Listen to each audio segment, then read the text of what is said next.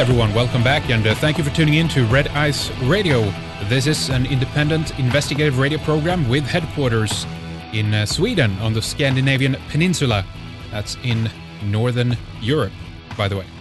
My name is Henrik Palmgren. I hope you're doing well today. It's nice, as always, to be able to speak to you wherever you are from. If you are new to the program, know that you can hear 3 new radio programs per week on redicecreations.com, and every other week one of these will be Radio 314. There's just a couple of things I want to mention to newcomers before we get to our guest. We cover, a lot of different topics that we find to be important and interesting. Everything might not be to your taste, but we do attempt to go far and wide in our search for answers and to highlight problems, issues, suppression of free speech, corruption, and conspiracies. And by no means have we covered everything yet. This is an ongoing process, so your patience is appreciated. We want to give our audience a chance to hear from a multitude of different perspectives, agree or not. That's your call. Some people seem to think that we are here to simply enforce their current beliefs and, make you comfortable in the sanctioned alternative position and views. Not at all. We are here to challenge those preconceived ideas and discuss things that so many people shy away from, especially when it comes to beliefs, ideologies, religions, cultures, and political agendas. In other words, doing the job that public service was supposed to do in so many European countries anyway, but of course have failed so miserably at. So our hope is that you will learn something new in these programs. If there's a common thread among what might seem to you as contradictory concepts, and that is because we have to put material against itself in the research process to see how the work holds up. But the common message throughout all of this is that we always encourage you to question everything you hear on this program and all other programs you're listening to as well. Think, evaluate, and then re-evaluate. Kevin MacDonald, an evolutionary psychologist and a professor at California State University, Long Beach, is with us today. He's the author of 7 books, I believe, and over 100 scholarly monographs. His trilogy, The Culture of Critique, is an examination of Judaism as a group evolutionary strategy. Much has been written about this brave and controversial academic and prolific author, but you can't really paint a picture until you've heard from him yourself. Whether you're a friend or foe, I hope that our following program will enlighten you and give you a new perspective. Today, our topic is on European identity, biology, race, ethnic competition, immigration, 20th century Jewish intellectual movements, and leftist bias in Western academia and media. Later in the program, we talk more about the situation in Ukraine and the treatment of Russia in Western media. And just one more thing here before we begin. As Voltaire once said, to learn who rules over you, simply find out who you are not allowed to criticize. Welcome, Kevin. Thank you so much for being here and talking with us today about your work. Thank you for coming on. Hope you're doing well today.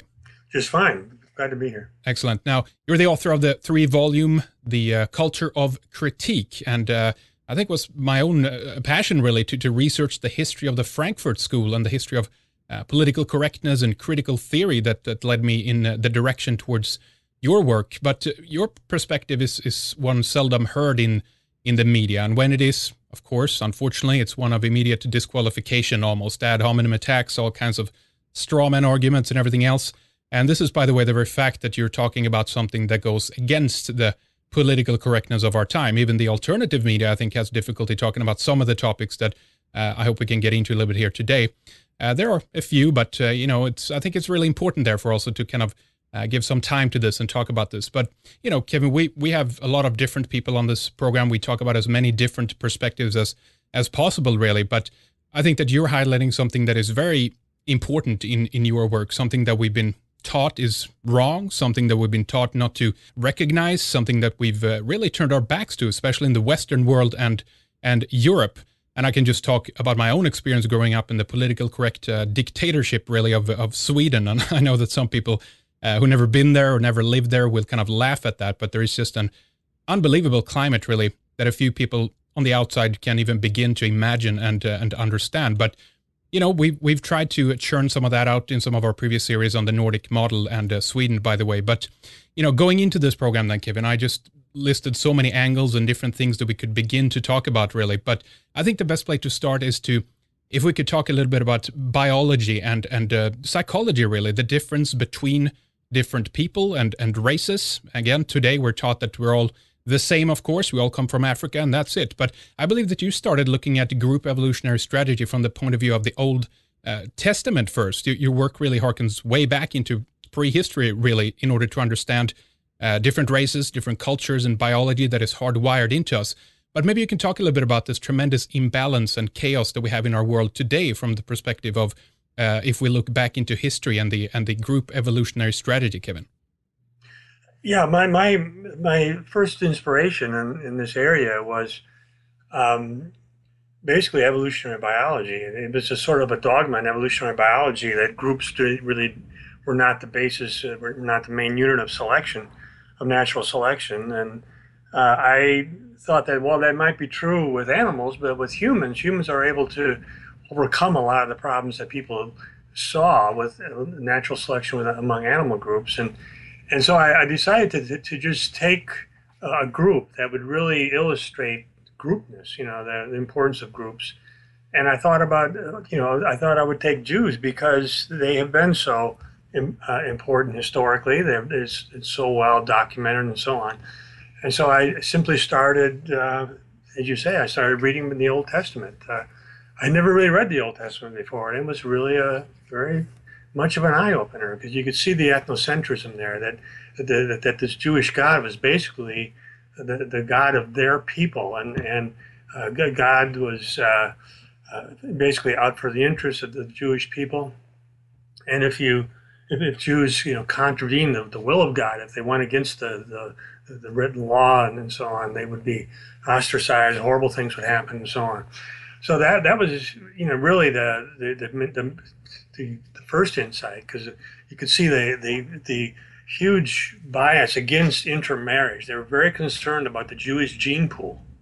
When I first read the Old Testament, I wasn't even sure I had anything, that there was anything really to write about. But once I read the Old Testament, you could see this extreme concern about the horror of intermarriage and keeping their gene pool pure. So that's obvious an evolutionary interest, and so that was the beginning of what I started to think about there.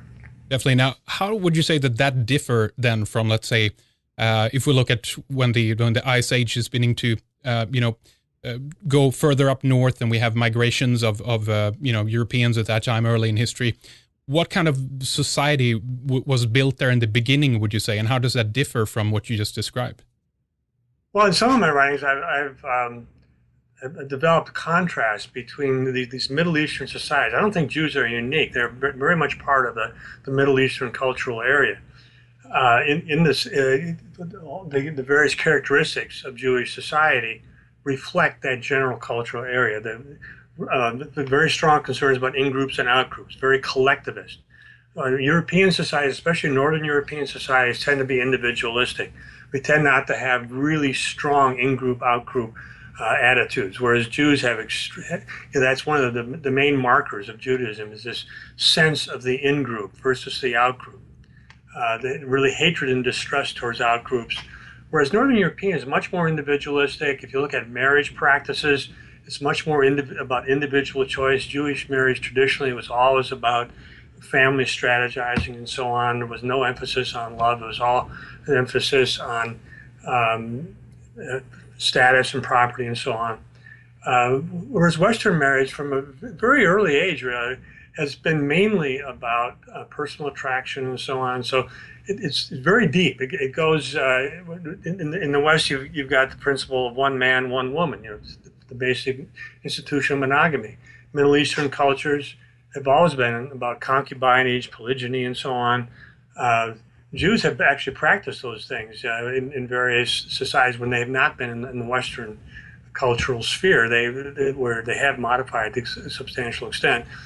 But you can see the basic of it. If you look at the Old Testament, all the patriarchs had multiple wives. Solomon, various Jewish kings. It was part of that Middle Eastern cultural milieu, and again, very strong contrast. In some of my writings, I've got like 10 different big differences. If you look at the preface to my book, The Culture of Critique, which is online, just go to my website, kevinmacdonald.net. You can find the preface to the Culture of Critique. And I describe those contrasts in detail. They're very important because I think we Westerners are much less collectivist. We have much more of it's hard to get us to have a cohesive group sense. It is possible. We have some of the same mechanisms, but they're just not as intense as Jewish groups have. Now, it's in one way that seems a little bit maybe like a contradiction, at least if we look way back into history, when there seems to be an idea that we have to get together in order to survive. I think that would be even more true perhaps under very, very cold conditions, let's say. And I wonder if that has laid a little bit of the groundwork, at least in the northern European societies. What do you think about that? Well, I think the European groups, especially Northern European groups, did have to form groups, but these groups were based on reputation rather than kinship. If you look at the Middle East, it's all about kinship. If you look at the Old Testament was where I really got the insight on that. But if you look at European groups, they're much less based on kinship. They're open to anybody who basically adopt the standards and practices of the group. So there's a very strong emphasis on personal honesty and reputation. If you could imagine in the Ice Ages, if you had a group and you were trying to get, if other people wanted to join the group, what happened, it looks like, was that people were selected on the basis of their reputation. How honest were they? How trustworthy? They were not based. The selection process was not based on kinship. Kinship was de-emphasized in those groups. Close family relationships, yes, kinship was important there, but not in the wider group anywhere near to the extent that you see in other societies. So other societies dominated by clans that are very resistant to change. In Europe, well, whatever clan structure there was melted away pretty quickly, even by the Middle Ages. Whereas in the Middle East, you still can't get rid of that. We had this huge, long war in Iraq, and at the end of that war, the social structure of Iraq, where you have first cousin marriages and strong kinship, clans, and so on, those are still there. And in the West, we've gotten beyond that from a long time ago, and it's because we're just more individualistic. Our groups are much more based on reputation, honesty, and so on as the criterion. If you were in the Ice Age and you had a situation where other where people were in your group, the most important thing apparently was to make sure that they were not cheaters. And so people like that would be ostracized. They'd be expelled from the group, but it was not based on strong kinship relationships. Right. I want to put that in the context of our, modern age, obviously a little bit later with multiculturalism and everything and what has happened there. But is there any biological trait then in any group, really, I guess, that is about conquering other groups in order to survive? I'm thinking of what we've heard about, Homo sapiens and the treatment of Neanderthals, for example, if that's true, that we practically drove them to extinction and that was it, right? Well, we probably did. I think there was some intermating though between those groups. Some recent evidence, and that could be part of the European gene pool. Yeah, but yes, I think that when you look at the history, and that's one of the things that terrifies me. If you look at human history, there have been all this ethnic conflict, all this genocide. And we are now entering into a future where European countries, United States and so on, which have traditionally had huge European majorities, we're entering this age of multiculturalism. We're admitting all these people. And we're acting as if the human history of ethnic conflict is irrelevant. And it's not. We are entering a very dangerous period where Europeans are going to be minorities in societies that they have dominated for hundreds, in case of Sweden, for thousands of years. Yeah. In every European country, there's a timetable about when the indigenous population is going to become a minority. No sane person, a Swedish person, would want that. When they become a minority, then they are going to be they can be much more easily victimized by these groups. Ethnic conflict doesn't go away. When we, like I was talking about, the American incursion into the war in Iraq, 10 years later, we haven't changed the social structure of these people. they are still as committed to this in-group, out-group, clan-type society and so on as they ever were. And these groups being admitted into Europe now, these Muslim groups, they're not going to change. They're not going to become Swedes. There's just simply no possibility of that. And it's going to set up conflict down the line. The conflict's already there, but it's going to be incredibly much worse down the line.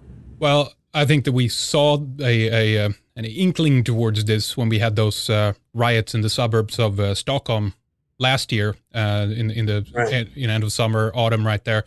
And I attribute a lot of that, Kevin, to the very basic idea as well that it's been like a pressure cooker because the media is not covering anything that has to do with the reality on the ground. They're trying to portray an image of what's going on. In some cases, it's so skewed that I think people go cuckoo when they look at the regular media and try to figure out how that plays in together. And it's just what you mentioned before. It's something that we haven't recognized, that there's something incredibly new happening on the European continent. And for us to think, just as you said, to just leave behind thousands of years of culture and tradition and doing things in a certain way for this kind of newly adopted Frankfurt School, ideology really is just amazing. And there's something there's a disconnect there, and people have to begin to recognize that we can't just change this overnight, right? It's just incredible, and I'm glad you mentioned the media. Throughout the West, the mainstream, the most important media are entirely on board with this shift towards massive non-European immigration, towards multiculturalism, and so on. They're the first to jump on anybody who criticizes that as a racist, as an evil person, and that's a big part of it. We who are opposed to this are on the outside at this point. We have no power. We're looking in, we're watching this disaster unfold. We're watching people who mention this or criticize it. We're seeing them being ostracized. We're seeing them being labeled as anti-Semites or racists and all that. And it's horrifying to see it because from our point of view, and we are right about this, this is just leading us down the road to greater conflict, to incredible sort of social unease, and it's going to. We certainly haven't seen the worst of it yet. You talk about those riots in Sweden. There have been riots in France. There have been riots in many countries that have been subjected to this kind of thing. Well, that's just the tip of the iceberg. It's going to be much worse in the future when whites are a smaller percentage of the population, when they start losing political power to a greater extent. It's just this is just the beginning. Well, I think that, in the point of view, from the point of view of Sweden, again, Swedish media is government subsidized, and that really creates a lot of, problems and the one-sidedness of the perspective. I think there was one lady, an immigrant from Ethiopia, I believe as well, that actually decided to go back to Ethiopia. I might have that wrong, and I'm sorry if that's the case. It might have been another country, but she talked about the media environment in Sweden, and she mentioned that it was so dangerous for the fact that people were not allowed to discuss these questions in the media.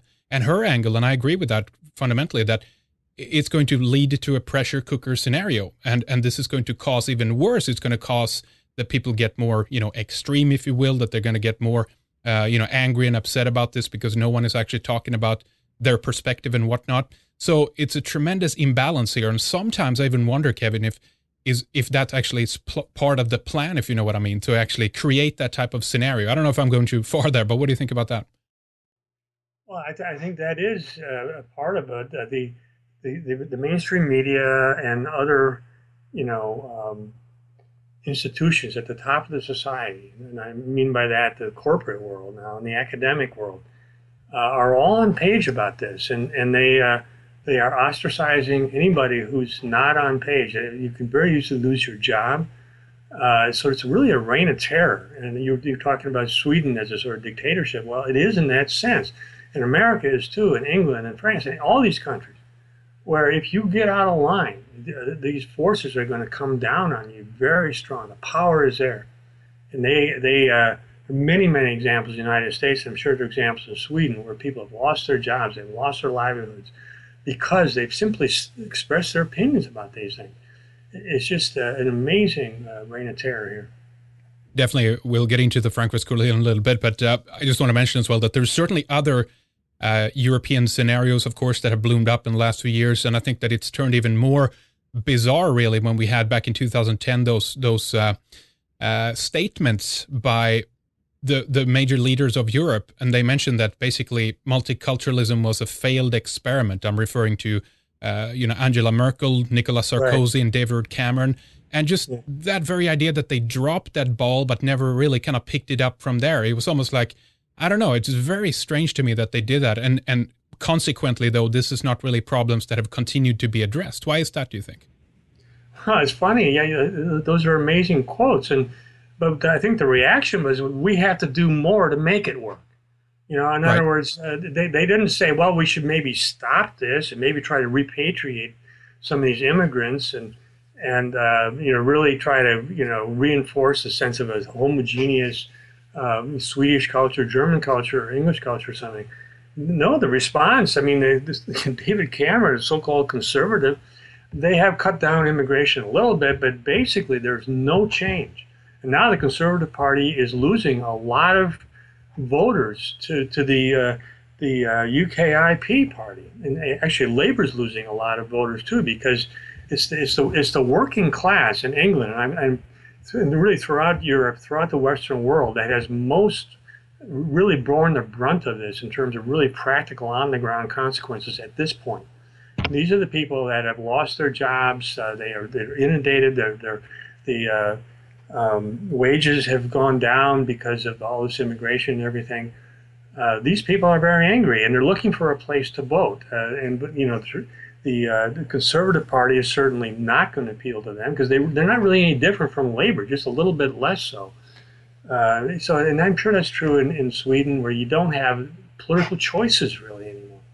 No, exactly, and it doesn't really matter where you look in the spectrum. It's very much the same, and it's also this kind of consensus that the problem is really with Sweden and Swedes. It's really that old homogenous kind of society that's really to blame for all of this. We're not hip and kind of in with the times kind of things. So this is a transformation that has to occur from it's from the inside now then, but really by elements from the outside. That it basically is something wrong with that, which is in itself, of course, a ridiculous point. But what do you think is the plan there then? Because we have statements, for example, by we've referred to this before. We had a conversation a couple of years ago now with 4 different researchers and authors on Zionism and multiculturalism, and we played that clip by Barbara Specter where she talks about the necessity basically to make Europe multicultural, and this was again specifically from the point of view of Sweden, where she mentioned that, and I don't know how she can make this statement because she said we, the Jews, are going to be responsible for making Sweden and Europe multicultural, and therefore we'll be resented for that. I'm paraphrasing here, but something like that. Now, one of my questions were that what kind of meeting has she been to that she can speak for all the Jews of how the decisions are going to make in terms of Europe? Isn't that kind of a silly statement, really? What do you make of it? Barbara Specter is just an incredible example. I've put that video on the Axiom Observer a few times. It's so hypocritical because she would never think of that should be a policy for Israel. She would have, as the vast majority of Jews do, would have the idea that Israel should be a Jewish state, meaning that they can restrict immigration. In fact, Israel is expelling immigrants from Africa who just walked over the border, basically. Now they have a big fence there. They're expelling them. And, whereas in the diaspora, these mainstream Jewish groups, and Barbara Specter, she's certainly part of that. They are entirely in favor of multiculturalism, entirely in favor of immigration. So it just depends on where they are. They don't have any universal principles about immigration and multiculturalism.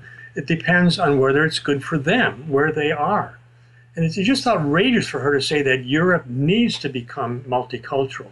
Nobody needs to become multicultural. Does China need to become multicultural? Korea? No, it's only the white countries, only the European countries and European-derived countries like the United States and Australia.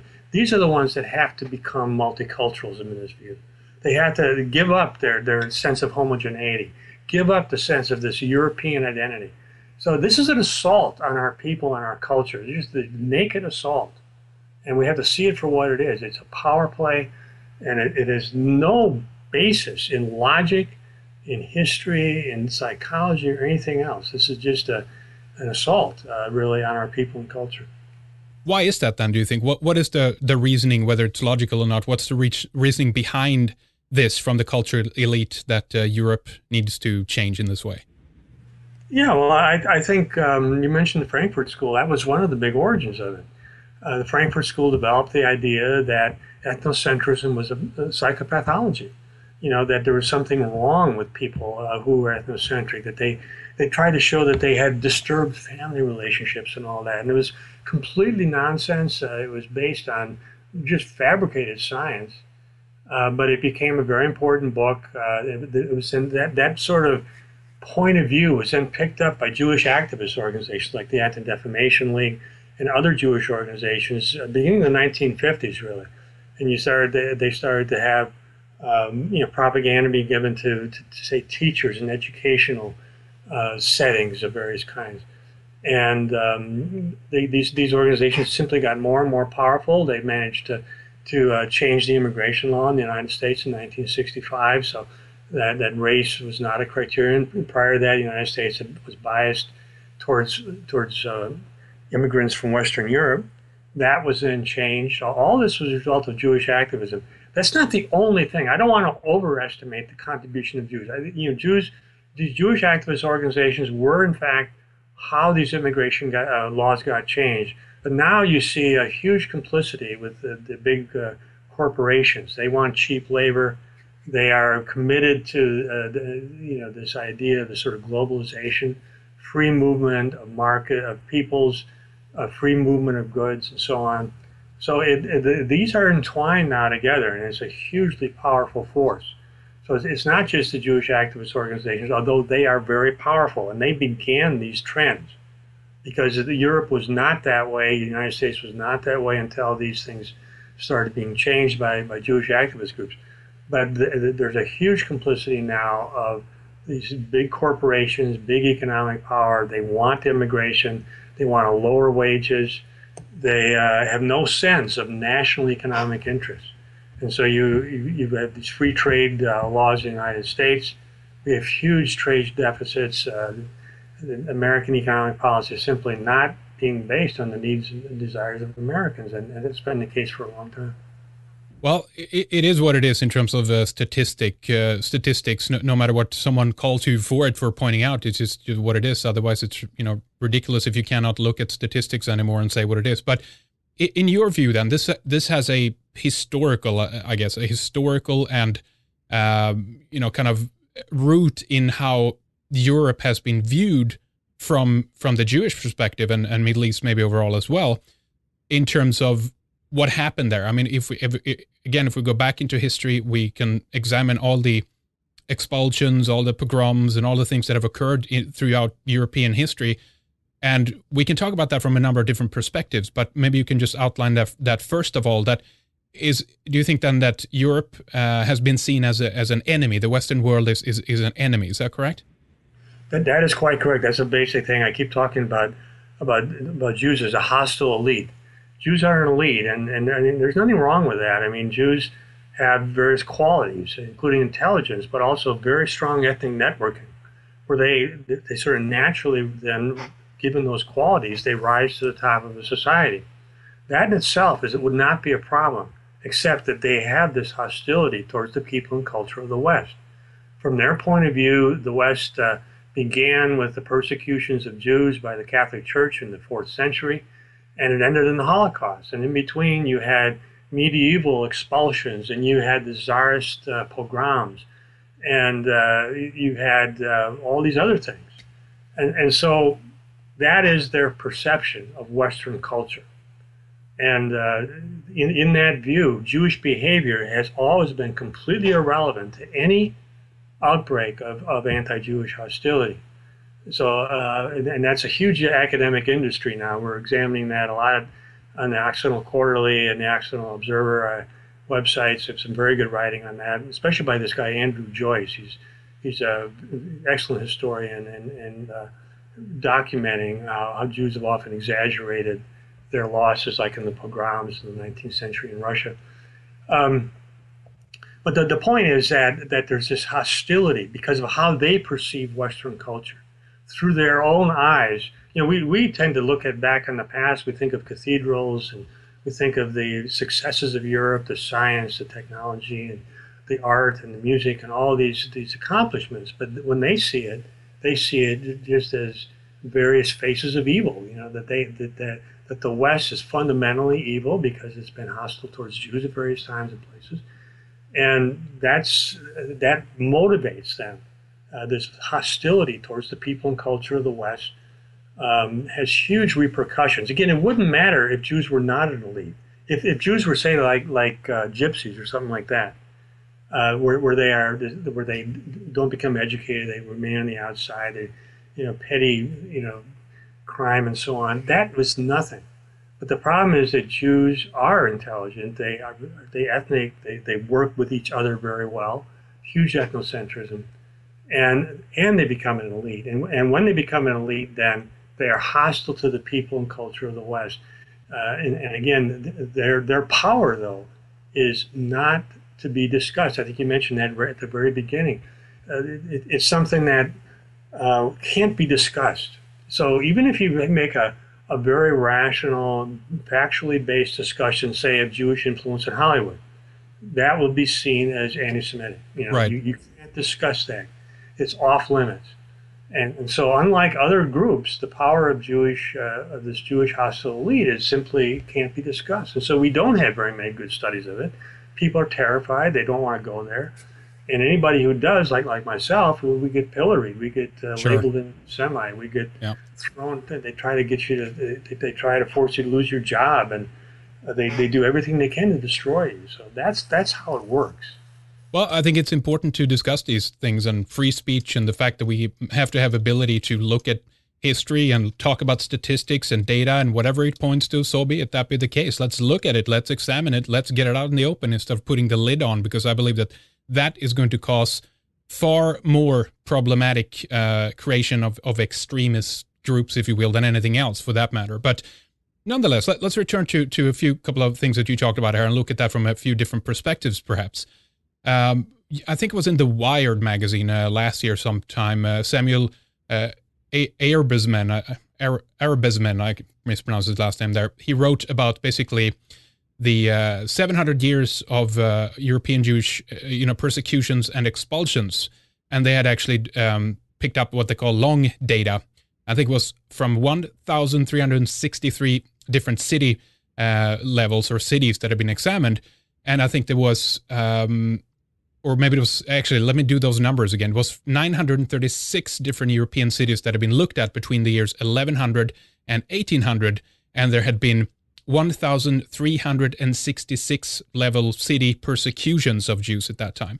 So how do we explain that? What is that? Is this is this just a behavior from a psychotic European population that have some kind of spasmic reaction that is completely out of the blue whatsoever, or is there any reasoning behind why this occurred in history?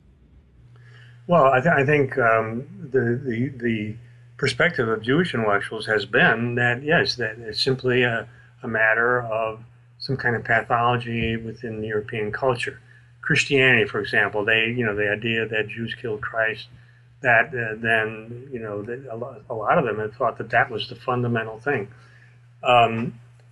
My own point of view, and the other thing that comes out of that is Jewish activists, when they are happy to cite that kind of thing, but it's never, it's never taken to imply that there was anything that Jews did that contributed to this.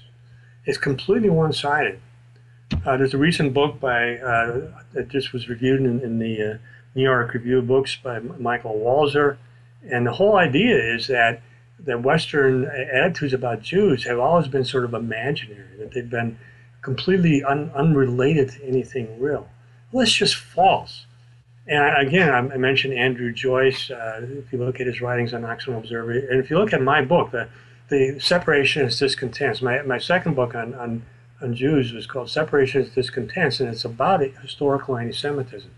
And the view there is that these outbreaks of anti-Semitism has always been about real conflicts of interest. They may not be, entirely reasonable from the standpoint of Europeans, but Jewish behavior always factored into it. The fact is, I mean, just one aspect of this, Jewish economic behavior has always seen non-Jews as exploitable outgroup. So they have not had the same kind of business ethics or any kind of ethics when they deal with outgroups like Europeans historically, versus within their own group. A huge difference. One of the things, the big differences between Europeans and Jews is a sense of ethics. Europeans have developed these sort of universalist ethical systems like Kant's moral imperative. And the idea is that ethical principles are true of all times and places and that sort of thing. Jews never had that idea. They have very different moral standards within the group and outside the group. And that when those are written down, slavery, for example, I mean, they've been very happy to have slaves outside the group and to treat them very different from Jews who were either slaves or not slaves within the group. So it's just a sort of in-group, out-group psychology where there's a sort of normative hostility towards the surrounding peoples. And that's what we see over and over and over again. I mean, it's sort of amazing to think that, and by the way, anti-Semitism has not been restricted to Western societies by any means. There's a lot of it. Yeah. You could go through the various Muslim societies in various times and places, huge anti-Jewish antipathy. So this is not restricted to Western societies. It's been going on for a very, very long time. And to say that Jewish behavior is completely irrelevant is just to engage in a fantasy. It's propaganda and it's ideology. And it's just part of the vilification of Europe. That European culture is somehow uniquely evil. Slavery is another good example in America. People who use slavery as a weapon against white America. But people don't talk about the fact that in the 19th century, slavery existed everywhere else in the world. It was only in America and in England and so on, Western European countries that abolished slavery, and they did so for moral reasons. No other culture's done that. There's a huge body of law in Jewish religious law about slavery because Jews have been slave traders in many times and places, from the ancient world through the Spanish, Portuguese trade with the New World into America. But there was never any moral outrage at slavery. I mean, you can read just reams of Jewish religious law about the treatment of slaves in various ways. So, what happened was that Europeans decided it was morally unacceptable to do that. And they fought a civil war with 600,000 men died in the Civil War in America. The main motive was to free the slaves. And that's an astonishing thing. And I don't think anybody should be proud of slavery, but we have to understand that this is used as a weapon against us when Europeans were the only people to free the slaves and to abolish slavery for moral reasons. And this was at the 19th century. Slavery existed everywhere. It was very, very unusual to find a society. It was all over Africa, the Arab world, China, India, everywhere. Yeah. Europe was the only place that abolished it. And then we are the ones that are seen as the absolute evil. It's absurd. Well, I mean, there's so much skewed information here that it's just incredible. I mean, again, just as you say, if we look back into history, there's so many different cultures and nations that have had slavery to a certain extent. I was reading about the Vikings that had their Slavs, I think, a lot of slaves during that time. I think we make a huge mistake if we are going to judge the past and look at history with our current moral lens, because that is just not going to work. We have to, it was just what they did at the time. Today we can judge that, certainly that's really bad, but in no means, just as you say, was it singled out by one group against another. Exactly, and the problem is it's used as a weapon against us. No other culture is made to feel bad about this. Have you ever heard about Arabs feeling guilty about slavery? The No. thousands of years of their engagement in the slave trade. They had all these Arab traders going down to Africa. They enslaved Africans. But nobody ever talks about that. The only people that are vilified for this are white people. And it's part of the culture of Western dispossession, where it's so hard for for Europeans to feel a sense of confidence and pride in the past, and have a sense of their own culture, and really feel proud about it, because and again, these Jewish intellectual movements, the one thing in common, they have made moral critiques of Western culture, and I think the West, this tendency towards universalism and this sense of moral universalism is very important. And as I was saying, I think Western groups are much more based on reputation, and so if you are shamed in the group, if you are seen to be evil, it is very difficult for us Westerners to deal with. The hardest thing that I ever had to do in my whole life was deal with this hostility that I had at my university. Where Right. you're getting 24 emails every day for quite a long period of time. They're just saying how evil you are. Right. And I have to go to work every day. That's not easy to do. No. And it's about shame and guilt. And because you let down the group, you've not subscribed to the in-group's morality. In the Ice Ages, people like that were expelled, and that was typical in European groups, I'm sure, and elsewhere. But the point is, the sense of guilt and shame is what we have to overcome. This is just imposed on us for no good reason. We're the most, again, what are the people? Who are the people that abolish slavery for moral reasons? Yep. I've got a big paper on that in the Actual Quarterly. And this is a very important thing because, especially in the American context, slavery is constantly being brought up. Recently, the Academy Awards, the movie that won the award for Best Picture, the Oscar for Best Picture, was this movie 12 Years a Slave, and it's a horrific examination of brutality directed against Africans in America. And that's what it's about. And so people go to that, oh, that's what America's all about. Yeah, yeah. It's horrible. So you stand up and oppose immigration, because you're a white person. You're evil. Yeah.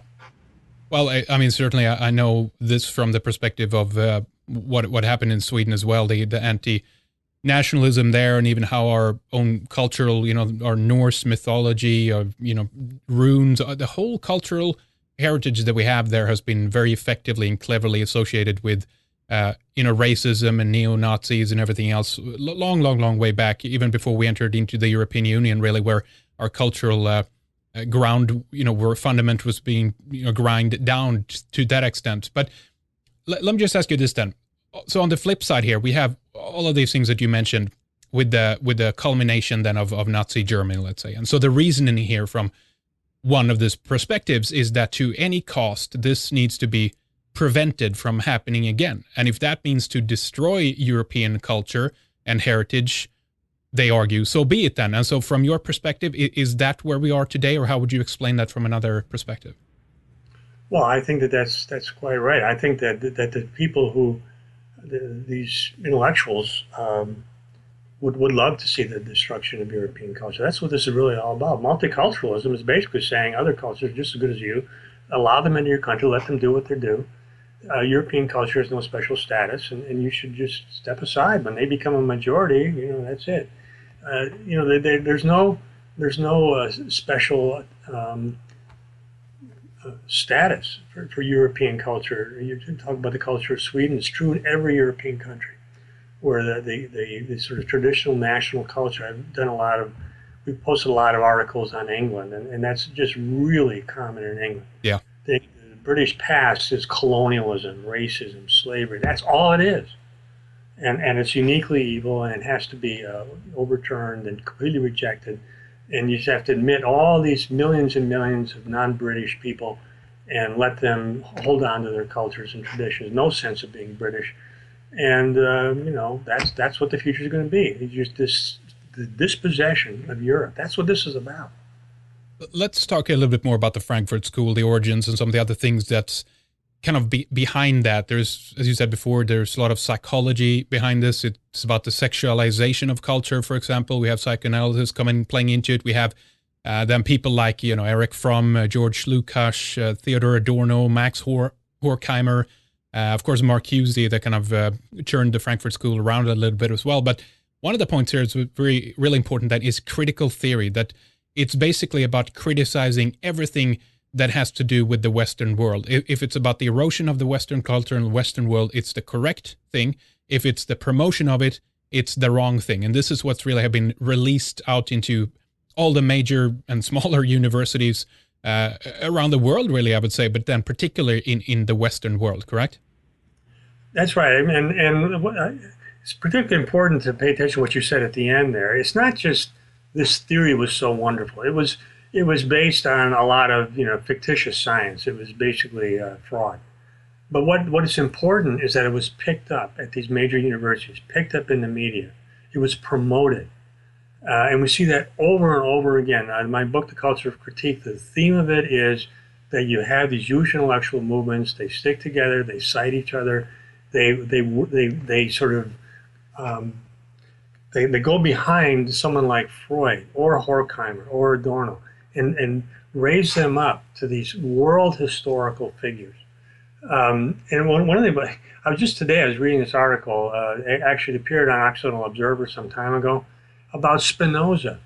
And Spinoza was sort of like, he's sort of a philosopher. I was a philosophy graduate student a long time ago, and I read Spinoza. I was not very impressed by him. I didn't, But all of a sudden you realize that Spinoza is being advanced as the most important intellectual of the Enlightenment. And it's entirely a Jewish movement, that all these different Jewish intellectuals, professors got together and basically they promoted him to the point where people like Kant and Descartes and Leibniz and all the other intellectuals, Voltaire, are second rate compared to Spinoza. So Spinoza becomes the most European intellectual, the person who gave us the modern world. It's absurd. It's not based on any facts at all, but they produce this consensus, and the consensus is among these professors at elite universities, elite university presses. They have access to the prominent media, the New York Times, New York Times Book Review, and so on. This is how it's done, and it's done over and over again. So the Frankfurt School was another example of that. The theory itself was ridiculous. The idea that ethnocentrism was a sign of psychopathology. Right. If that was true, every Jew would be a completely psychopathic, and because ethnocentrism is fundamental to the whole Jewish existence. It's what, I forget his name now, but identity politics, right? That's part of it as well. There is you define your own identity by what has happened to you, both from a point of view of politics, but it's something that's really, really important to, if we look at it from that point of view in terms of, the persecution of the Jews, for example, is an essential component to that actually distinguish the culture in a certain degree, right?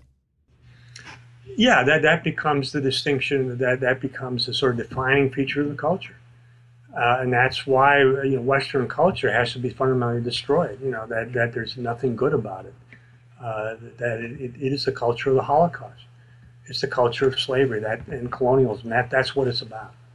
And so that is the people go to college now, and that's the message they get over and over and over again. It's like a drumbeat in their humanities courses in the social science.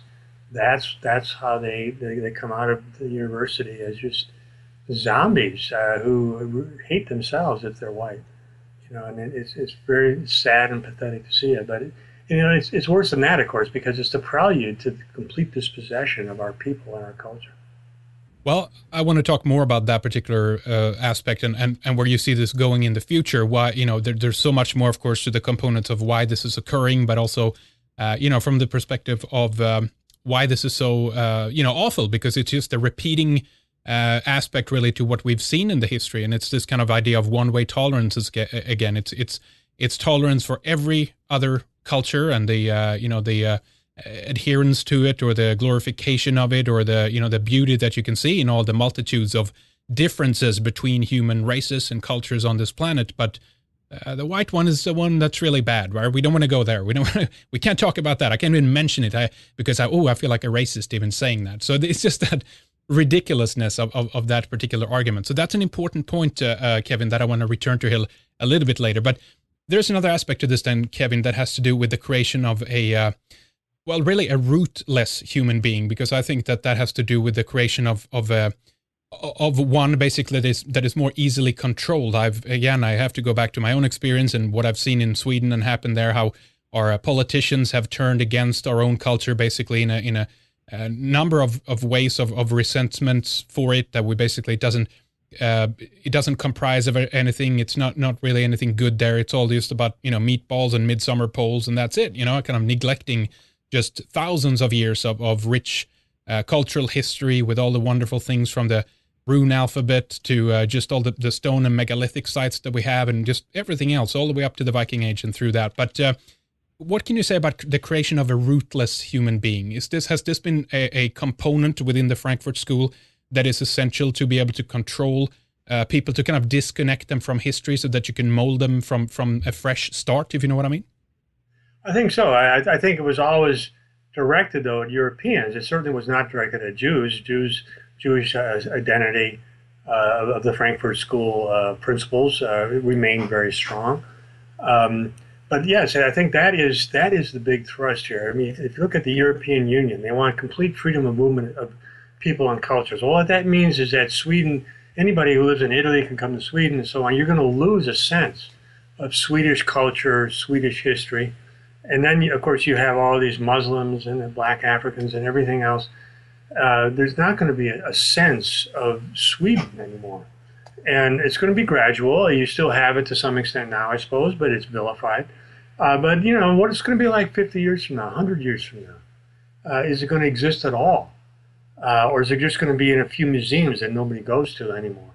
It's very frightening to see it that way. I think that is the thrust, that free movement of peoples, the obliteration of traditional cultures. That's really what the EU is all about, and it's very powerful now. And of course, that's what's going on in the United States. The United States and just all Western countries is the sort of decline of any traditional sense of American culture. When I was growing up, America was 90% white. You had a sense of, white Anglo-Saxon culture as being sort of our culture, and even though I wasn't really Anglo-Saxon, I identified with it and believed in it. But now it's completely gone. And it certainly has no sort of sense of legitimacy anymore. So it's a huge sea change that we've gone through in a very short period of time. I think a lot of people thought that history had sort of come to an end, but it really hasn't. We've gone through the biggest changes in our culture that really they've ever gone through, and it's just going to get more and more dramatic as time goes on. Yeah, I mean, there's people who have talked about this from the perspective of clash of civilizations, that it's been a kind of a conspiracy, really, if you want to look at it that way, to actually create these more almost like tribal conflicts on the more smaller level. But this is very efficient, of course, to erode nations overall, but that the association with you, if you will, the group association just becomes to a certain extent smaller and smaller and smaller, and we get these streets with where you have kind of civil war between these kinds of groups. Is that where we're heading? Where's this going, Kevin? Well, we certainly are. See, we're seeing a lot of that in America, where they're changing the names of streets. They're taking statues down. Anything that represented the old culture. Schools are being renamed from Thomas Jefferson to Cesar Chavez, Martin Luther King. All the past is being obliterated slowly but surely, and so that's a big part of it. Sort of it's really about the dispossession of the American majority, and it's continuing apace. I think that the eradication that you mentioned before has been very successful so far. I don't know what your view on Christianity is, Kevin, but this is in fact an invader to Europe as well. We had thousands of years of being, quote unquote pagan, whatever that actually means, the folk religion basically. But it was a mythology that had a natural organic progression. I think that there were a lot of similarities between the different European cultures. And then later in the game, this very violent invader came that overturned Europe. And then in turn for that, we had a European culture that started to invade into other territories as well to spread Christianity that way. What's your view of Christianity as an invader? Well, certainly, you're right. I mean, it started in the Roman Empire, and it has a sort of checkered, some pluses and some minuses. And I think there have been times during European history when Christianity really was sort of the culture of the West, and it was very proud and it was expansive and all that. But now the Christian churches have been completely subverted. The Roman Catholic Church has just completely gone over to the culture of the left. The Protestant churches in America, at least, and I think throughout Europe, have declined to the point of irrelevance. And I do, I am sympathetic to the argument that part of our problem has been Christianity, that there's too much emphasis on otherworldly things, the meekness and guilt and so on. And so there may be something there. It's not, my perspective tends to be ethnic. When I talk about European traits, I think more in ethnic terms. The Ice Age, what we were like then. Yeah. But Christianity is a powerful overlay, and it is an important part of our past. And but when it comes to, say, Protestantism, the rise of Protestantism is extremely important in European history. And I think, though, a lot of the result of Protestantism was to sort of bring back some of the ethnic tendencies that we have, and some of them are this moral universalism, the whole movement to end slavery. This is one of my major research projects that I've just been involved in. The whole movement to end slavery really was the movement of these Protestant religious sects that really had a strong egalitarian sense. Now, I see the European cultural past as basically a hunter-gatherer society, strongly egalitarian, in which in-groups were based, as I was saying before, that in-groups are based more on reputation, not so much on kinship, and that when those groups started really rising to the power, beginning in the 17th century or so, really changed European culture in a dramatically egalitarian way, and that's good to a certain extent. It released an enormous amount of energy, but at the same time, we can see the vulnerabilities now. I don't see those all vulnerabilities fundamentally religious. I see them as fundamentally ethnic. There are our own weaknesses that we have, and we have to understand them and then overcome them. We're the only culture that's being dispossessed in this way. You don't see Korean culture. They don't admit all these other peoples and cultures and have disdain for traditional European Korean past. Japan doesn't do that. India, none of those countries do that. Western cultures are the only ones. We have to understand Western uniqueness, and I'm really trying to develop some theories in that direction. They're not simple theories. They're complicated because the European past is extraordinarily complex. It's not like a simple story. Sure. Where if you look at Korean culture, it sort of was there a long time ago, and it sort of stayed that way. European culture is very dynamic, and I think there's some fundamental changes beginning really with the Protestant revolutions in the 17th, 16th century. Those were the things that really changed the way we were. Until then, we had these aristocratic cultures. They're very hierarchical, very elitist. You had the corporate Catholic culture and so on. That was a very different culture than happened after the Protestant Reformation, with the Enlightenment and those sort of things. Just fundamentally changed European culture. And that's what we have now. We have to understand the weaknesses of that culture. This radical egalitarianism, this moral universalism, this self-flagellating guilt is something we have to get rid of.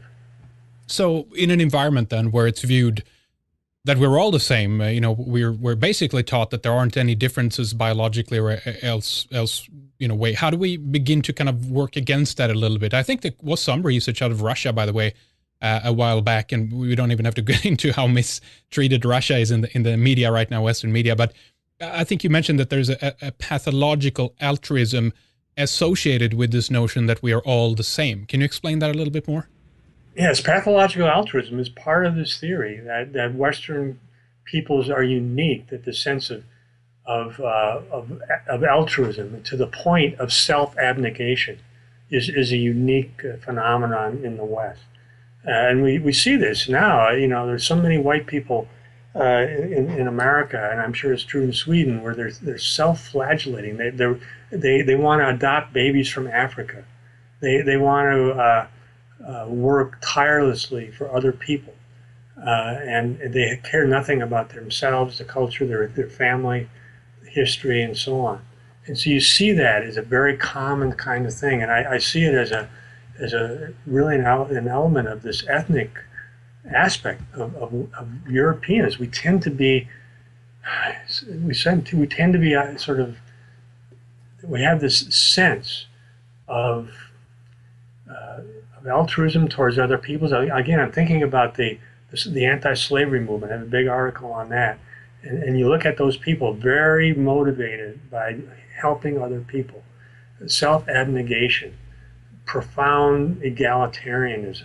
Swedish culture is very egalitarian. Northern European culture is very egalitarian. You don't have a strong hierarchical sense.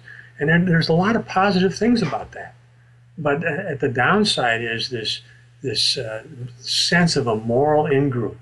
And once you have this ideology that, say, slavery is wrong, and you have this strong sense that that's part of the psychological identity of being part of that group, well, then you persecute anybody who is not on that wavelength. And we see now so many white people engaging in this punishment of other whites who are not as altruistic as they are, who do not want to adopt black children, do all these things to help others who are not European. So it's become really part of our dispossession, this strong sense, this pathological altruism, which I think is ingrained in the hunter-gatherer Ice Age type mentality that evolved in Northern Europe. So what would you say to people who just dismiss you as, you're just a racist, you're just an anti-Semite, and that's it, I'm not going to listen to you, you're obviously all wrong. What would you say to a person that has that view about you and what you're talking about, Kevin? I'm trying to understand why we are uniquely so anti-racist. So many of us Europeans are so engaged in really cooperating with their own demise, have no sense of their own peoplehood, their own sense of wanting to advance the interests of their group, as every other group does. So we have to try to understand that. And I know some people talk about in terms of Christian religion. My own group, my own view that I've developed is that it's part of our ethnic past, and we have to get beyond it. But just calling us racist is just mindless. I mean, there are huge data showing that the races are in fact different, and they're prone to different levels of intelligence and other things. And by the way, Northern Europe, the Northern Europeans, the intelligence of Northern Europeans, one of the highest intelligence of any group in the world, was, I think, informed by the Ice Ages. The Ice Ages are a very difficult time. You had to invent ways of thinking. You think ahead. What's going to be like 3 months from now when it's cold out and you can't grow food anymore. So Europeans, Northern Europeans especially, have a very strong sense of sort of self-control, what we call conscientiousness in psychology. You had to survive. So, sorry to interrupt, Kevin, but would you say then that we're basically down to talking about climate and the geology, almost, if you will, the land itself, whatever that brought, has made us into different races? Is that how you view this, or? Yes, I think that, and this goes back to the 1930s, 1920s, but people like Richard Lynn and J. Philippe Rushton, very prominent IQ researchers and IQ theorists, they attribute the intelligence of especially in the north of Europe, to the Ice Ages, that we had to evolve in very difficult conditions, and you had to plan for the future. You had to develop shelters and clothing. You couldn't just, you had to plan very carefully. And so our intelligence is geared to sort of mastering the environment, whereas Jewish intelligence much more geared to dealing with the social environment. But this Northern European intelligence, mechanical engineering, that kind of stuff, and that's what's been sort of unleashed with these changes of the Enlightenment and the rise of science and so on, the Renaissance, all these things resulted in the unleashing of those European qualities and really ushered in the modern world. It's very interesting. Definitely, it's a necessity to survive, as you say, ability to plan ahead and really understand, what you're faced with. Otherwise, it will be completely you won't survive basically, and therefore you have a different type of attitude and outlook from those people at that point. But right now we're looking at a complete erosion of cultural identity basically, and there's, as you said, a tremendous guilt associated here then with whom you are, where you come from, etc. There's a very powerful force in this, and of course the education and the media, as we've been detailing, and there's certainly more we could talk about that alone, but that whole infrastructure is part of that, and within that, of course, is tremendous double standards and one-way tolerance from the media and from the schooling system and everything else. How do you suggest that ones begin to break open that type of environment, to begin to be able to discuss some of these things and get people to understand and see the other side, the side that you're talking about here to this? Well, I think one of the keys that we use, and we hit on this over and over again in the Accidental Observer and Accidental Quarterly, is the hypocrisy of so many of these groups. I mean, we in America now we have the Israel lobby, and they're profoundly ethnocentric. The basic Israel lobby are these Jewish activist organizations, profoundly ethnocentric. You look at Israel, it's a racialist, it's an apartheid state. You have walls between the Palestinians and the Israelis. You have ethnic cleansing. All these things, obviously the result of Jewish ethnocentrism. And then the Jews in America are talking as if multiculturalism and immigration and all that are Jewish values. They're not Jewish values. And so there's a huge hypocrisy. So, and I think that the question of Israel is the most obvious entree to that. Mm-hmm. That is something that is so obvious, and because Israel is more and more a pariah state. Now you have this boycott, divestment, and sanctions movement, very successfully making Israel into pariah. You have academic organizations now in America and elsewhere that are boycotting Israel. So people are gradually understanding that Israel and these Jewish activist organizations are not what they are claiming to be. They're claiming to be, this incredibly moral, we love multicultural, we love immigration. They only love it in areas where they are not in the majority. When they get over to Israel, they become supremely ethnocentric, supremely xenophobic, restricted to the immigration, apartheid prone, all those things. So I think that is the entree where people can see it most easily. Once you get that, then it's easy to see, you start to see it in other areas like some of these Jewish intellectual movements, the Frankfurt School of Psychoanalysis, Boasian anthropology, and so on. You start to see how this whole thing works. But I think that's the entree. How about feminism and women treatment in, all of Middle East, really? But I'm thinking back to this one photo. It was a kind of a scandal there when, allegedly, right, bin Laden was caught, although no evidence for that was really presented. But nonetheless, there was an Orthodox Jewish paper, I believe, that actually edited out Hillary Clinton there from the photo of the Situation Room when this was announced, because I guess they couldn't publish a picture of a woman. So how's that for tolerance right there? Right. Yeah, that's one of the big differences. We talk about the difference between the Western societies and Middle Eastern societies. One of the big ones is treatment of women. Women in Western societies, with much more prone to individualism, monogamy, and so on, always had a much higher place. Women did not have; they were not they were not equal to men, certainly. But compared to Middle Eastern societies, they had a hugely advanced status and quite a bit of power within marriages, and so it's a different, totally different culture, and that's another good entree to look at contrast between East and West in the area of sexual relations.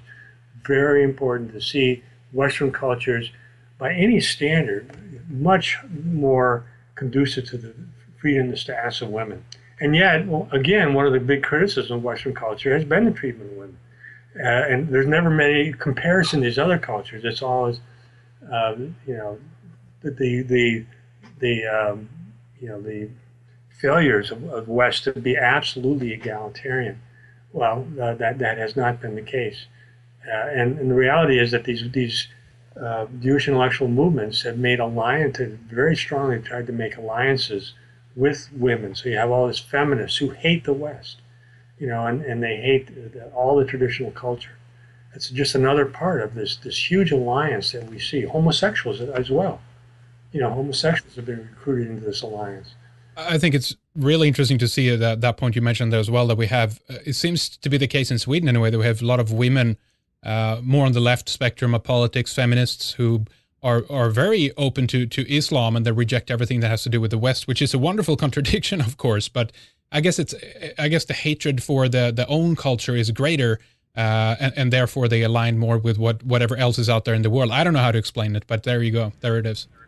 I can't explain it either, because Islam, the treatment of women, the status of women in Islam is abysmal. When you have a polygynous society, polygyny is really the root of that, because women become concubines, basically, and they're bought and sold. And that's true in Africa, and Islam, throughout the world. That's one of the unique features. That's really how I started getting sort of writing on evolution and history. I was trying to understand European monogamy and the status of women in Europe, because it was so different from the rest of the world. And so I wrote several articles on monogamy early on. And it's really an amazing, big difference between Europe and the rest of the world. But we're throwing all that away and bringing all these people in. They don't have any respect for those kinds of institutions. And pretty soon, I mean, you already see polygamy in England and other places where the Muslim religion is. It's becoming legal in the West. This is something completely foreign to our culture, and it's something that will degrade the status of women inevitably. Yeah, it's an observation. I think in the West as well, and by contrast, which a lot of feminists are also against in some cases, is the sexualization of Western society as well. I think it was Aldous Huxley that mentioned, as political and economic freedom diminishes, sexual freedom tends to correspondingly to increase, and the dictator will do well to encourage that freedom. It will help to reconcile his subjects to the servitude which is their fate. Pretty telling, quote there from Aldous Huxley. Is that where we're heading as well? Do you think, Kevin? That's an interesting point. I hadn't thought about some of that, but there's no question that the culture's been incredibly sexualized since I was a child. And so if you look at the media, the movies and television, things that are just routine now would not have never been tolerated back in the 1950s. In America in the 1950s, you had strong religious control over the media. They had these organizations that would rate films and so on. They were very religiously oriented, and they just censored these things. But then this is part of the Cultural Revolution, and then with roots in psychoanalysis, where any repression of sexuality was viewed as bad and would produce neurosis and all that. So all of psychoanalysis was, again, one of these fictitious theories that was foisted on the West, and it had all this attention in the elite media and academic world and so on, promoted. It was one of these Jewish intellectual movements I talked about in the Culture of Critique. Well, that was the sort of intellectual roots of the sexualization of culture. And it's had huge, very dramatically bad effects on the family. Huge percentages now of children are raised in single-family homes. It's correlated strongly with poverty, lack of academic achievement, and so on. It's very difficult, and so that's just another aspect of the decline of our culture. You mentioned psychoanalysis, and I think you brought up elsewhere, I heard you talk about that, the Oedipus complex. Obviously, Sigmund Freud, this very idea that young boys really want to have sex with their mothers and young girls want to have sex with their fathers. Where does that come from, and why have society accepted that as a truism? It's just one of figment of Freud's imagination. I mean, he just came upon that. And he had no concept of love, which is a huge part of marriage in the West. In the West, since the Middle Ages, and going back really to hunter-gatherer societies, love has been the basis of marriage because it's individual choice. An aspect of individualism is marriage partners wanting to get married because they see personal attractiveness in the other person. That's not the case in the rest of the world. Basically, women are bought and sold, concubinage and so on. When you have, if you look in China, where the emperor would have thousands of concubines, those kinds of emotions are suppressed if they exist at all. The basis of marriage is much more about simply exploitation. It's about sex. And if you look at traditional Jewish society, love had no place in it. And so that was one of the things that John Murray Cudahy, a very important sociologist at Hunter College, wrote about in his book on basically on the Jewish intellectual movements, really rejecting Western culture. And they couldn't understand why, you see love and affection being so important for marriage in the West. And so their interpretation was that it was just repressed sexuality. And Freud came up with this Oedipal thing, that boys want to sleep with their mothers, girls want to sleep with their fathers. It was just absurd. But again, the absurdity didn't matter when you had a huge number of psychologists, the elite media, and so on board with it. It didn't matter that there was no theoretical basis for it. It was promoted by a consensus, and that's how it's done. It's consensus where the truth doesn't matter. Same with race differences now in IQ or anything else. It's just a consensus point of view that is not rooted in the science, but it's something that if you take issue with that, you will be ostracized. You will be said to be a racist and so on. Yeah, that's how it works now. Now, when I just carry on a little bit from some of Freud's work, then we had this kind of carried on under Edward Bernays, Freud's cousin, I think it was. He was considered the father, or it might be nephew actually, Freud's nephew, and he's considered to be the father of public relations. And obviously he wrote Propaganda back in 1928 that started to kind of work on this very large manipulative kind of level where you took in, crowd psychology and other psychoanalytical ideas into it, which obviously caused a lot of ruckus and different things going on. But that's back in 1928. How far back do you think? I mean, obviously, as you said, this is a group, evolutionary thing, so it goes way, way back into history. But if we look at it from the point of view of this being talked about in education and in media, and when this is beginning to be enforced on that level or discussed, how far back would you draw it then? Well, it goes back a long ways. Even in the 1920s, with the rise of Franz Boas and the Boasian anthropology, that became sort of the academic establishment. It became ensconced in the elite media, so that even by 1930, people didn't want to talk about race much anymore. In the early 1920s, it was pretty common, but they started to really clamp down on that, and so people who'd been associated with that, like Lothrop Stoddard, Madison Grant, they were pushed aside, and this new anthropology that there were no biological differences between races, all cultures are equal, all that kind of thing became the sort of common knowledge, so-called knowledge. That became the belief, and it's just a matter of promotion. I think these Jewish intellectual movements understood that, and really, in my book, The Culture of Critique, I talk about that as being a basic feature of Jewish society. That Jewish religious ideology was never anything more than a consensus. It wasn't like they looked out in the world and tried to verify their beliefs about God and all that, the Talmud and all that.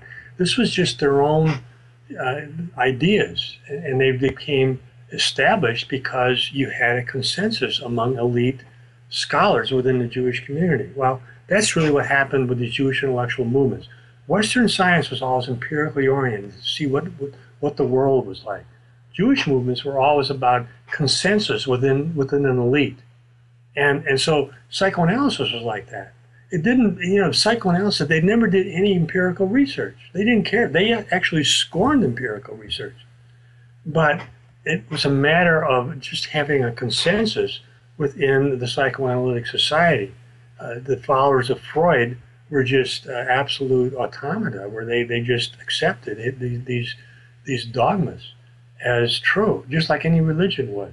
And if you disagree with the Oedipal complex, well, they just didn't talk to you. They threw you out. You couldn't possibly have a career as a psychoanalyst. If you said, well, there was no evidence for this or something like that, well, they just wouldn't talk to you. You're out. In the meantime, they controlled these presses. They had strong representations in psychiatric departments and medical schools. And it was maintained for a very long time. It wasn't until the rise of biological psychiatry that the psychoanalysis basically got kicked out. But until then, psychoanalysis was a very, very powerful movement in American psychiatry, and it had no empirical basis, but it didn't matter. It was about consensus within this elite group. So authoritarians who are listening right now, who are potentially furious at this point over the fact that you're, expressing your opinion and get the opportunity to discuss here the research that you've done, how far do you think that your detractors are willing to go to, let's say, shut you up in the future? I mean, this is an ongoing battle for you, of course, but it's interesting to me that I think that the very groups in the beginning that had to trump the freedom of speech card, 60s and earlier, to get to discuss many of their ideas that they wanted to talk about, would, I think, really quickly turn on the flip side of this and turn towards, as I said, authoritarianism, shut down that level of freedom of speech. Where will this potentially go in the future? I mean, are we going to be locked up for our beliefs, a tremendous authoritarian system then that prides itself on tolerance, but then it will turn into the monster that they claim to have been fighting all this time, if you see what I'm getting at, Kevin?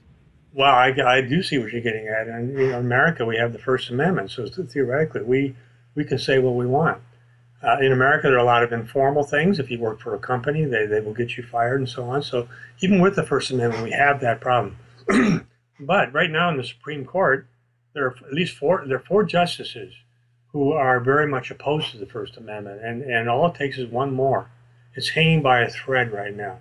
And so there could very easily be laws against thought crimes, hate speech, and so on, so-called hate speech.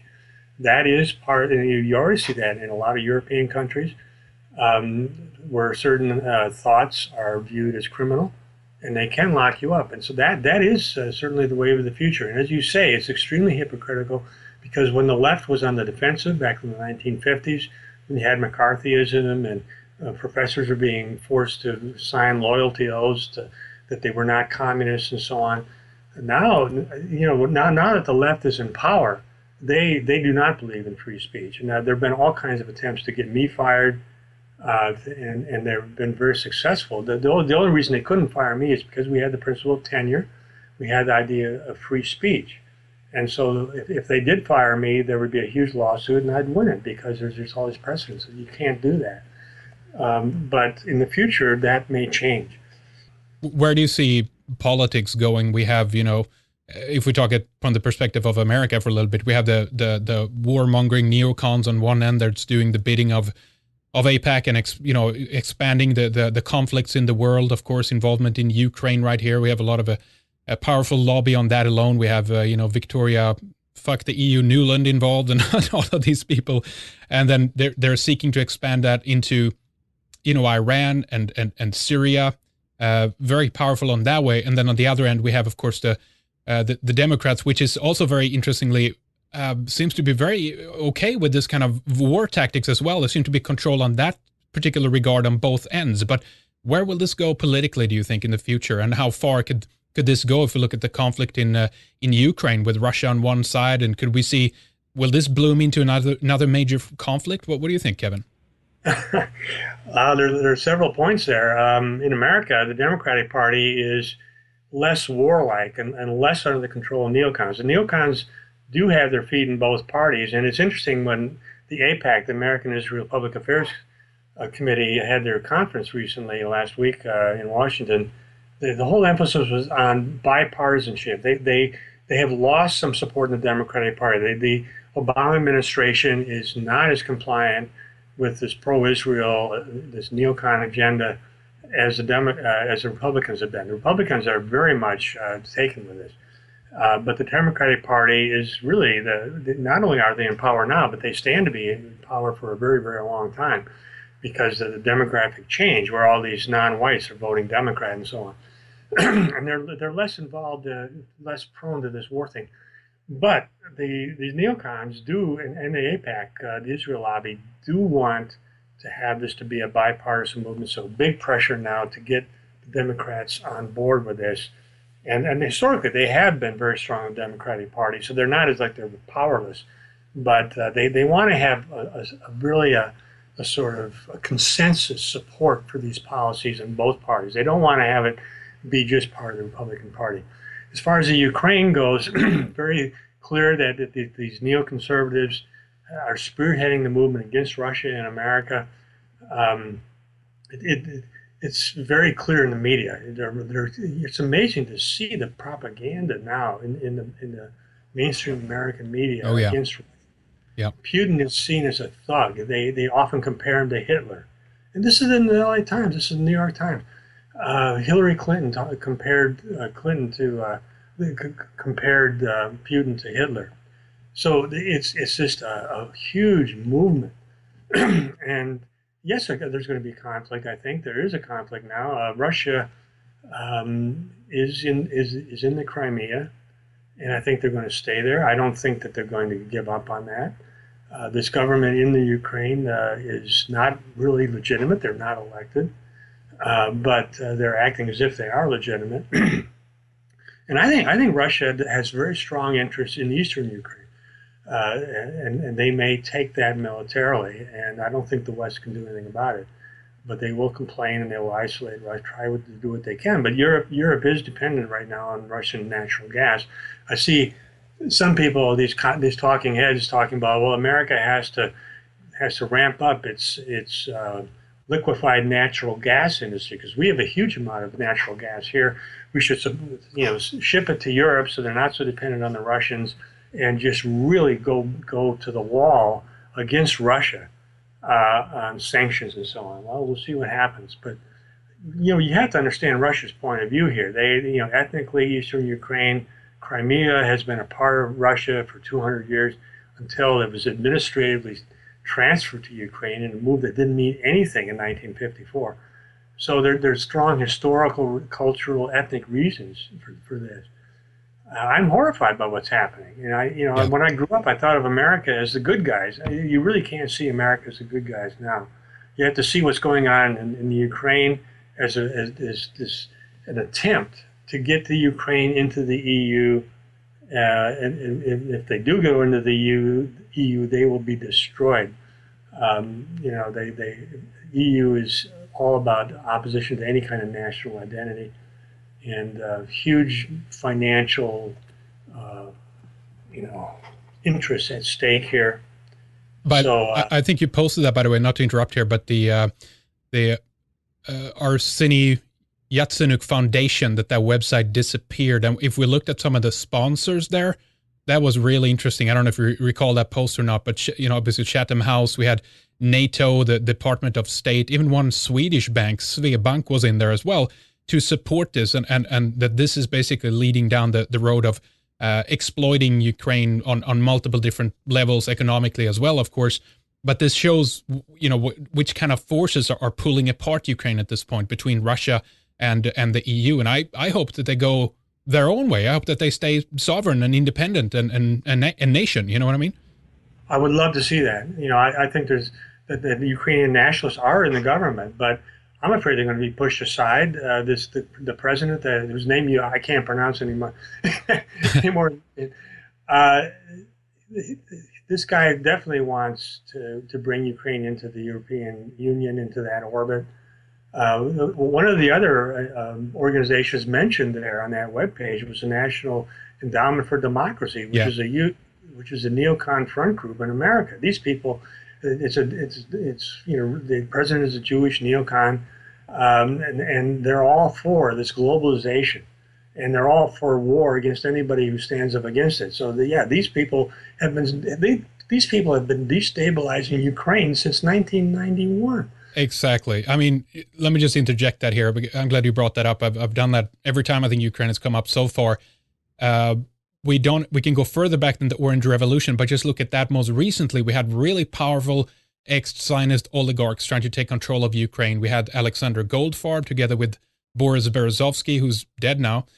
He poured over $40 million into, concerts and orange balloons there in the Kiev square, doing the bidding of George Soros and the Open Society Foundation to be able to destabilize these satellite states to old Russia, to turn them back into the hands, I believe, of these oligarchs, because there's a long-standing fight there between this and I mean, since Putin booted these out, I think that's the main incentive now for they want to try to regain control of Russia again, and that's the reason why they're being so immensely demonized in Western media. What do you think about that?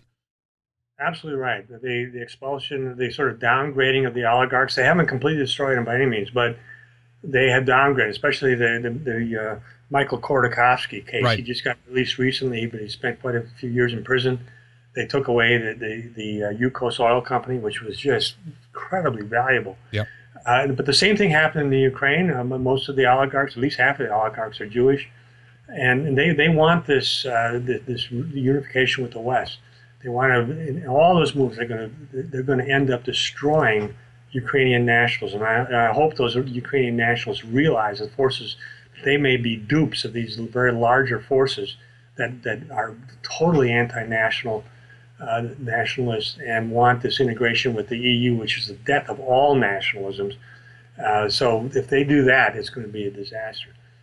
What do you think about the glaring contradictions as well then between the Svoboda party and then working together with some Jewish leadership as well in that direction? That this is, we hear from multiple sides of the media that it's basically neo-Nazis, and then it's just a national party, and no, they're working together with some of the Jewish people in there. I think Christopher Bolin wrote an article on this, pointing this glaring contradiction out there. So what's really going on there? Is this an effort to, let's say, demonize Ukraine in the sense that this is going to be the reason or incentive why a foreign power, be that NATO or the US or the EU or what have you, to come in and basically regain and take control over Ukraine, because we obviously can't let it get out of hand in this manner, right? Is that what they're trying to do, or is something else going on here? Well, I think with some of the Russian rhetoric has been misleading. They want to emphasize the quote neo-Nazis, fascists, and so on. Though there are, the Svoboda Party is a nationalist party, and they have a sort of history of anti-Jewish sentiment and so on. But again, they are only part of this government, and I think the main government, certainly what the United States and the EU want, is they want Ukraine in the EU, and they're going to suppress these nationalists when they get a chance. So it's very inaccurate to say that these nationalists are in charge. They're not in charge at all. They have 3 government ministries, I think, and it is possible that they could take over, but they're not there yet. And these forces against them, certainly the current government, the president, and so on, these people are very much opposed to nationalism in general. So we'll see what happens. But I would hope they would go their own way. Become a nationalist state, make a friendly alliance with Russia, but not dominated by Russia. That's fine. But they have to be terrified of the current government of Ukraine. Yeah, it's very interesting. I wonder what they will do as well. I mean, if we look at that, the much praised model of democracy, let's say that they use this very model, has been happening in some of the other European countries now, where some of these more nationalist parties have gotten power because of that democratic model. This is just a portion of the electorate in the country. They vote this way, and there's been a glaring then opposition almost to the democratic process. That okay, we didn't think it would go in this direction because we can't obviously have these kinds of people in charge, right? That's just not going to happen. So it seems like they're almost willing to scrap the democratic model because they know that they need to be in charge when it comes to putting people in place that they can control and do the bidding of the new world order in place, right? That's right. I mean, the EU doesn't really believe in democracy. In fact, I forget the details, but one of the big treaties was not ratified by everybody, so they just sort of enacted it administratively.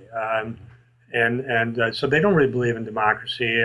We'll see what happens, and because there are movements now, as you say, and I'm very optimistic that these movements are going to have an effect. But say if the UKIP wins in England, or the National Front wins in France, or one of these other nationalist parties wins, you can expect a huge blowback from the European Union. They're going to try to ostracize. Recently, they had that vote in Switzerland, very, very narrowly rejecting the idea of free movement of peoples and so on. And that's right. They put quotas on immigration. Well, the EU is outraged at that. Yeah.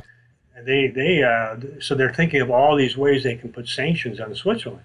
Well, that's what they're going to do. They don't believe in democracy. They believe in these principles of free movement of peoples and massive immigration and the destruction of all national identities. That's what they believe.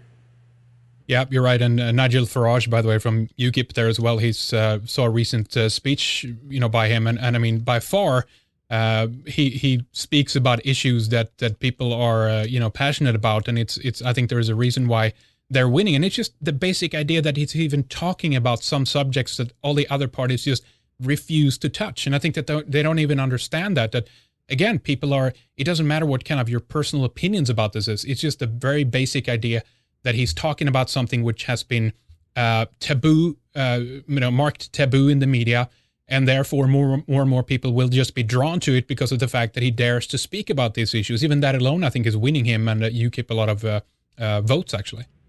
I hope so. And it reinforces what we've been saying, that fundamentally the EU does not believe in democracy and does not believe in freedom of speech. It's a very scary, it's sort of a version of Marxism, really. They want a sort of very strong top-down control, and they're constantly expanding that.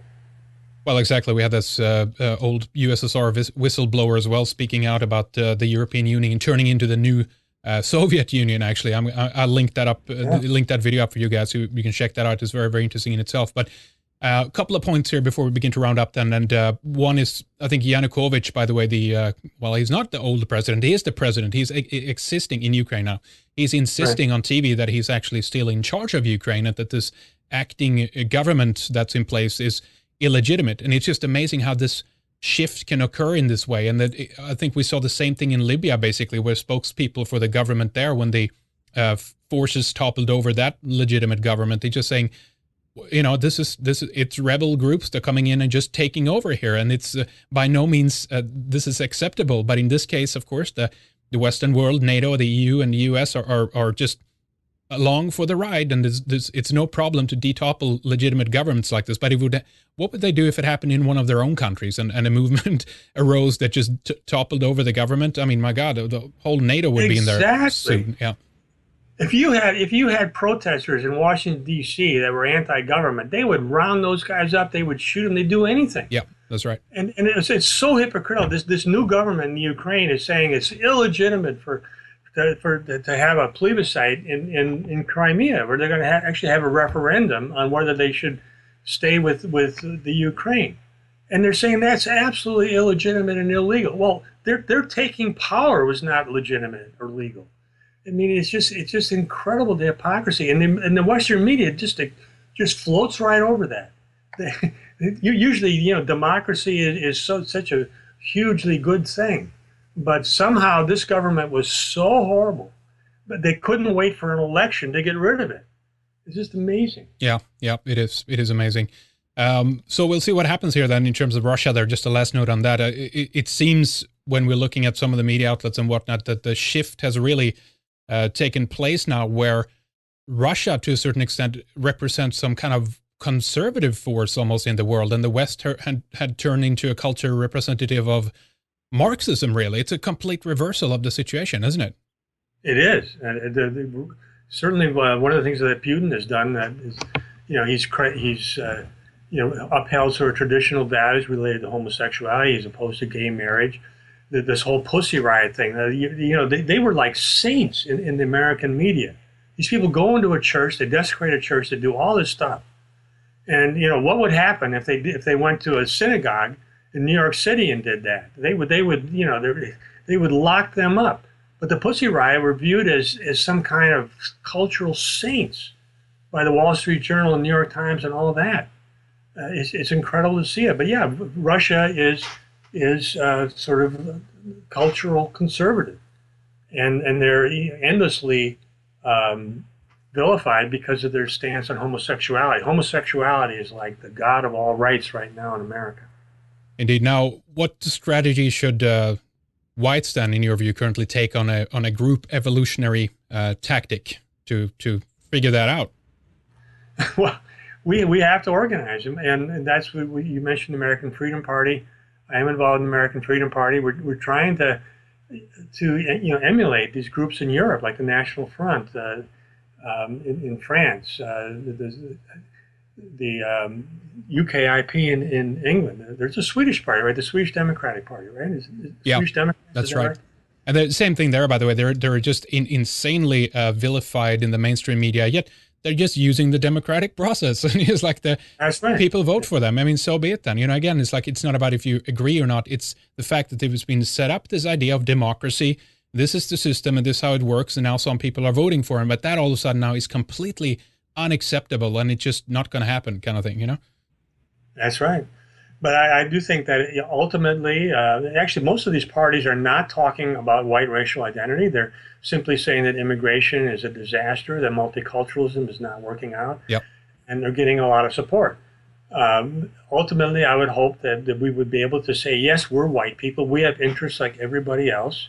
We are an identifiable racial ethnic group, and we should be able to have organized politically to further our interests in our people and our culture, like every other group does. And so that ultimately we have to do that. And so part of what I'm trying to do is make this legitimate, to make it something that people are not ashamed of, that people are not horrified, that they don't think that they're morally evil to assert themselves as a white person who has white interests. There's nothing wrong with that.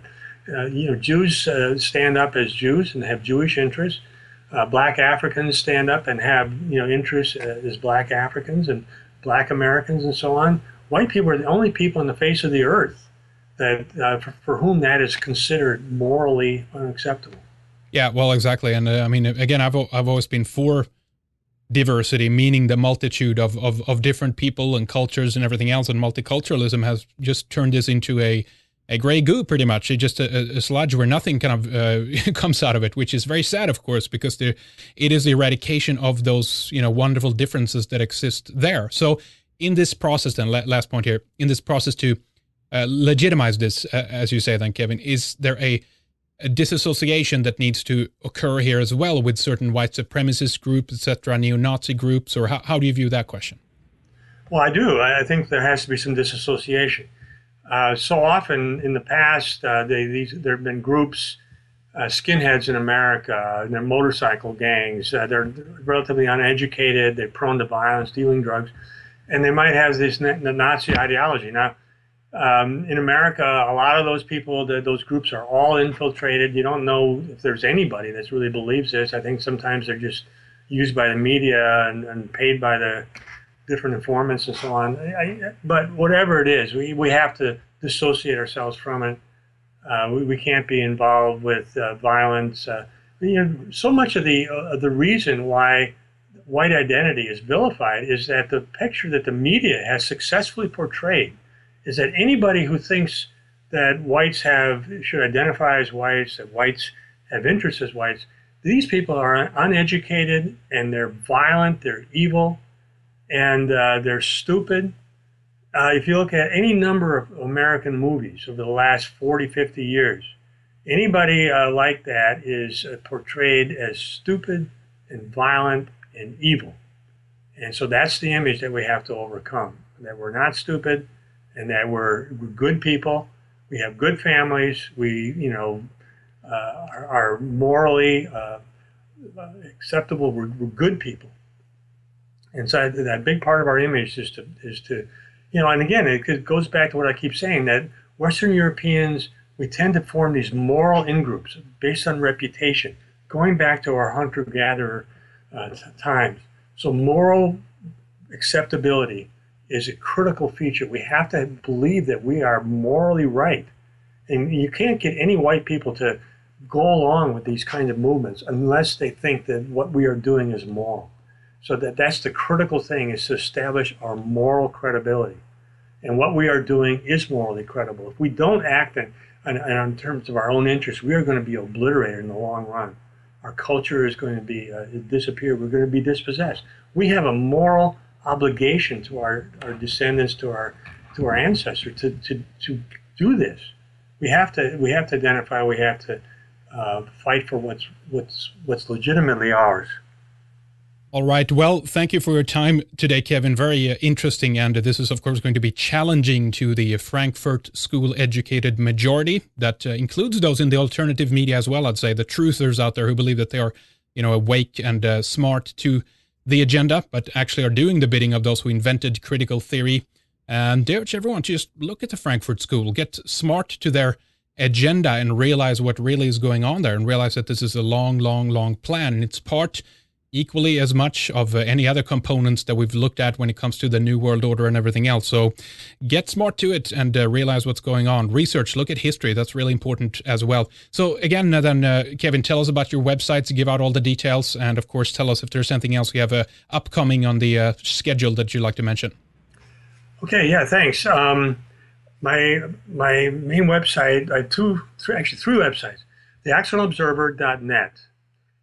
Is a website with a lot of blogs, short articles, longer articles in some cases, and it's about current events. We have things on the Ukraine now and so on, and I post myself there, but we have quite a few other people as well involved. The other website is the Accidental Quarterly, which is more of an academic journal, and we have longer articles, academic, a lot of footnotes and so on. And that because at the accidentalquarterly.com, you can get print subscriptions or electronic subscriptions, not very expensive, like $30 US for the electronic subscription. And finally, I have my own website, kevinmacdonald.net, which has sort of stores all my articles and has links to the Accidental Observer and so on. So I'm continuing to write. I'm working less now in my academic job. I'm retiring, and I'm working to further these ideas. Everybody's got to say to themselves, what can we do to advance this stuff and get on page and move it ahead. Thanks again, Kevin. Thank you. Well, there you go. That's our 2-hour segments with Kevin MacDonald, edited together into one longer segment. We do that with our programs now and then so that you can listen and learn and enjoy our productions and conversations. We do not have any commercial interruptions, and all of this is featured on an ad-free website from where you can stream or download over a year of programs for free. So if you do enjoy what we do here, and if you want to hear our second hours, catch the full broadcast, and all our shows going back to 2006, please sign up at redicemembers.com. Our archives are full of interesting, engaging, and controversial topics. Have a look around. I'm sure you can find something that will spark your interest. It's really just a wide range of topics that directs, what subjects we cover. Some we want to examine to see if they hold water. Others we want to learn more about. And as a means to do investigation, basically. And you can listen along in that process of inquiry. And we hope that you can learn from that as well. Other programs are things that we are more firmly attached to and interested in, but by no means is our program designed to be conformist in any capacity. We walk our own way. This is our own radio program, and our productions truly independent in that capacity. All right, we have more programs coming up here, of course, in just a few days. Dane Wigington is coming up to discuss geoengineering and the artificial climate change. Later, we're going to talk about the strange murder case of Swedish Annie Börjesson, who died in Scotland almost 8 years ago now. And we'll speak with her mother, who has been leading the investigation of this case herself, and also with Tom Minogue over in Scotland, who has been lobbying the parliament there to open up this case, since there have been put strange legal restrictions on what material can be accessed. Upcoming after that, we have Stephen McNallen on Asatru and Norse mythology. We also have Sophia Smallstorm, Mark Webber, and Judith Very Baker, to name a few. Have a great rest of your day, and I urge you to think and to question, and we will talk to you more soon. RedIceCreations.com and RedIceMembers.com. Have a good one.